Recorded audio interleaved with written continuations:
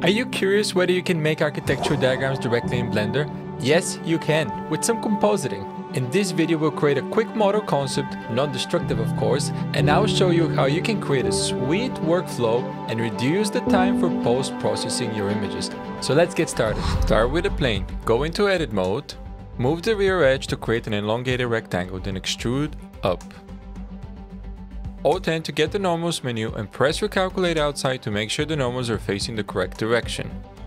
Go into object mode and adjust the size of the object. Back in edit mode, snap cursor to front bottom edge, and in object mode right click and move object origin to cursor. In edit mode, select rear face, E to extrude, and then extrude the top face. Extrude the two rear faces and then extrude the top face again. Let's check the initial idea sketch to make sure that what we're showing is correct. Go into modifier properties.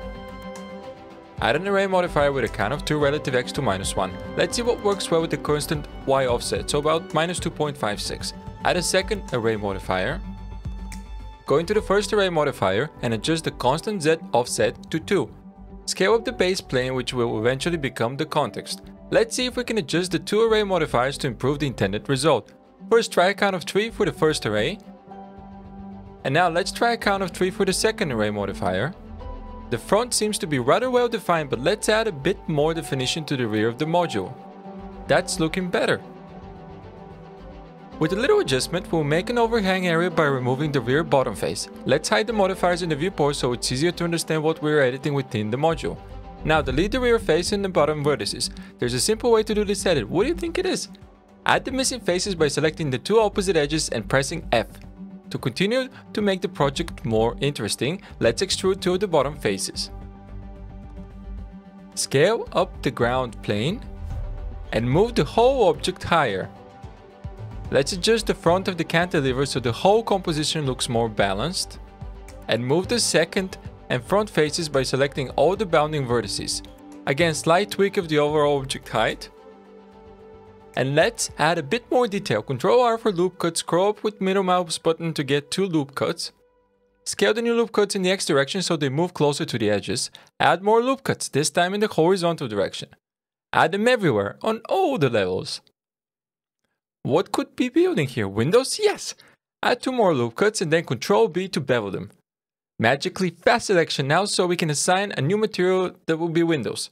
Add a new material, call it windows. Change the viewport display color. We'll properly adjust the materials later.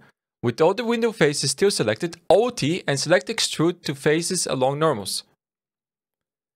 Looking good. Wait, almost looking good. My topology seems to actually suck. Who let me make these videos? Let's remove that and clean it up. And once it's all cleaned up, add loop cuts. So we have the location of precisely where we want to align the new edges. We can select them with the vertex snaps temporarily enabled by holding Ctrl. Add another loop cut to the bottom. Extrude the faces inwards and assign the window material. It could be nice to add some parapets. Select the bounding edges on the top faces. And in the front and in the back of the building. Shift D to duplicate, Escape to leave in place, and extrude in Z 1.1 meter. Ctrl L to select the link and create the new parapet placeholder material and assign the selected faces to the material. Time to add another material, this time for green roofs. Select all the top faces. With material.0001, it will be easy to get lost soon, so let's tidy up the materials a bit. Adjust the placeholder color of the green roof material now. And we've got ourselves a nice building concept. We'll be adding more objects, so let's properly rename our existing objects. Time to add a new plane, scale it up. This will be the building's plot. Let's change the X and Y dimensions to 40 by 40. In edit mode, bevel the vertices only. Adjust the bevel width to 5. We're going to use this plot as a base to create a larger context with the array modifier. Enable a constant offset x distance of 4 and change the count to 3. Duplicate the modifier and adjust the parameters to array it in the y direction. Change relative x to 0 and make 1, 1. Adjust the constant offset x to 0 and y to 4. Move the context plot so our building sits in the middle plot. Cool! Game of tic-tac-toe, anyone? Next, let's add a camera. Change viewport to ortho view and go into view, align active camera to view. Adjust the camera type to ortho and adjust the scale to make sure the context fits well. Let's make the camera proper isometric by adjusting the X and the Z rotations and relocating so we can see the context. Since the camera is too close to the object, some of them are clipping, so we need to move the camera further away. It's taken a while to make the position of the ortho camera correctly with the accurate isometric angles, but it will help in case we need to add more overlay ISO graphics in vector editing programs later. Now that we know what will be seen in the camera, we can continue to refine the context. Inset the edges of the plot block module to create a sidewalk pavement. And with the Cube Blocker add-on, let's add context buildings. Since we used array modifiers, if we're placing the buildings inside the plot in edit mode, they will appear everywhere. Let's add placeholder materials to the context. We will add materials for the pavement, for the green areas, and for the buildings. To make the context have a bit more depth, extrude the edge down 300 mm. Unhide the ground plane and scale it up to cover the context plot. Adjust the Z location to match the height we gave the curve, so in this case minus 0.3. Since the modifier-based approach interferes with our building, let's apply the modifiers. And delete the two cubes in the center. Let's adjust the rest of the context buildings now by moving the top faces up or down and keeping the building heights clear of the main building we're portraying. Let's set up the render switch to viewport render mode and add a sun lamp. In the render settings, enable ambient occlusion. In shadows, change cascade size to 2048 or 4096 pixels. Adjust the ambient occlusion distance to 8 meters and change the factor and trace precision to 1. Let's adjust the world settings by switching the timeline to a shader editor and from object to world. Add a new noise texture and plug it into the color input of the background node. With the sun position add-on enabled, let's adjust the sunlight direction of the world properties. Since there is no location for this project, the intent is to make the shadow look as good for the picked camera view. To be able to further adjust the background, add a color ramp node between the noise texture and the background. Adjust the contrast of the image and the render properties all the way down to color management and change the look to high contrast. We can slightly increase the exposure to 0.2. Thus far the base render settings are good, so let's start adjusting the placeholder materials we've set up. Here the context buildings material uses an ambient occlusion node that in a color ramp and then into a mix RGB node. The green ground material also uses ambient occlusion to help fake the shadows. The default material is the building material. It uses a mixture of two noise textures to add a bit of bump to the surface. Our world is full of smoke! Let's remove it by adding another background node in the world shader. Add a mix shader and mix the plain white and the smoke background. And with the light path node, the input should be is camera array. With this setup, when rendering we have the varied background, but in the view the plain white color appears.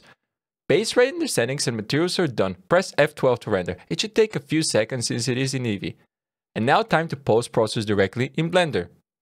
For single image, this may seem too complicated, but once we set up the compositing, if we change the concept or the camera, it will automatically apply the style. First, we need to enable a few more passes in the layer properties. Scroll down to Cryptomatte and enable Material. Press F12 to render again, and in the compositing editor, these Cryptomatte layers should show up. Add a Cryptomatte node and plug them in. Plug pick into the composite image will now create masks. By pressing add and selecting the different colors that we want to use as our mask. To check if we have selected everything necessary, connect matte to image. The mask looks correct. We'll use the mask edge and expand it a little to create the building's outline. First, let's plug the image back into the composite. And now add a converter. Set alpha. Plug matte into both image and alpha. Whatever is black will now become transparent. Next, add a delay the road node and change mode with distance. Adjust the distance to 7. Now add a converter, math node and change mode to subtract. In the second input, connect the mask and the transparent mask image from the set alpha node and add an invert node. We'll now have a beautiful outline. Add a mix node and change mode to multiply. Connect the image and the outline. Adjust the distance in the dilator road node to make the outline thinner or thicker. The base with the outline is now complete. Let's take it a step further by adding a color balance node. Add an exposure node before the color balance node. And here's the result. So what if we want to adjust our concept? Let's move the masking and modify the array modifier properties. Render again, and in this case, same styling with no time spent for further post-processing. This setup is very useful for diagrams with Blender. In fact, we can take the concept diagrams to the next level and create animations, as Compositor works on every single frame. So let's add a timeline window and do a quick fly-through. Duplicate the camera and keyframe the position on frame 1.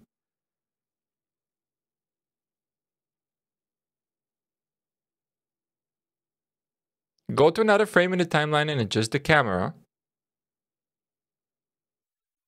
Let's change the camera type to perspective.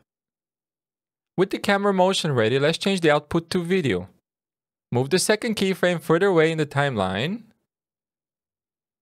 And we're ready to render the animation. Go to render and select render animation.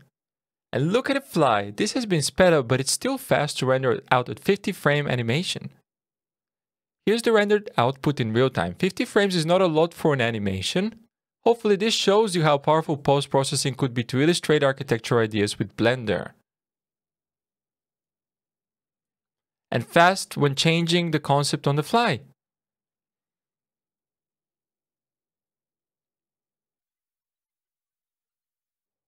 Once ready, just press F12 and it's done.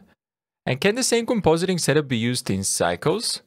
Let's switch to Cycles to find out.